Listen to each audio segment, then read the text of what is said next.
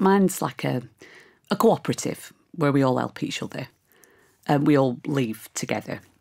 We all come in the morning together and we do not go out of that building. So we're all very helpful to each other. We're all very considerate. You know, we don't have any bitching. We're not out. We're not pimps. We're not taking money home to men. We're aged from 27 to 56. But the times I've been arrested, they sort of look at me and say, go and get a job in Marks and Spencer's. And then it's like, you don't seem to be the type to be on the street. You're not like the others. And it's like, what do you mean I'm not like the others? We're all the same. We're all out here because we need the money. Everybody's got their own story. But I said, we're all women. I said, we're all entitled to the same common sort of courtesy.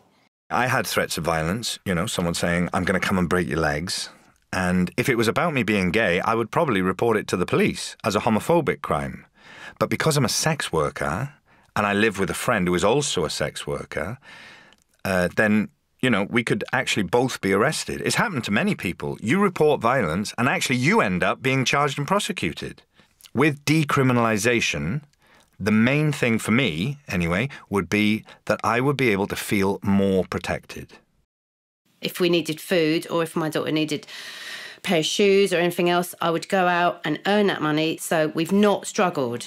And it's something that I wouldn't have been able to do on a so-called normal job. And every chance I've had to get out of prostitution is hindered. I mean, I've been offered good work, don't get me wrong. I've been offered really good jobs and I've had to refuse purely on the grounds that if they looked into my life and police records, they'd find out that I'd been charged with prostitution. After doing this job, I worked first in a flat, but we had to pay half-half, and so I had to come on the street. The only reason I do it is because of my son. It's very hard because it's very dangerous. If I was attacked, I would not go to the police because I know they will not give me any help. I've been arrested 3 times, yeah.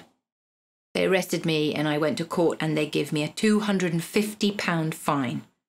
So, I must pay them. I must go back to the streets again. If the law was different, I would pay tax and pay everything only to be legal and to feel safe.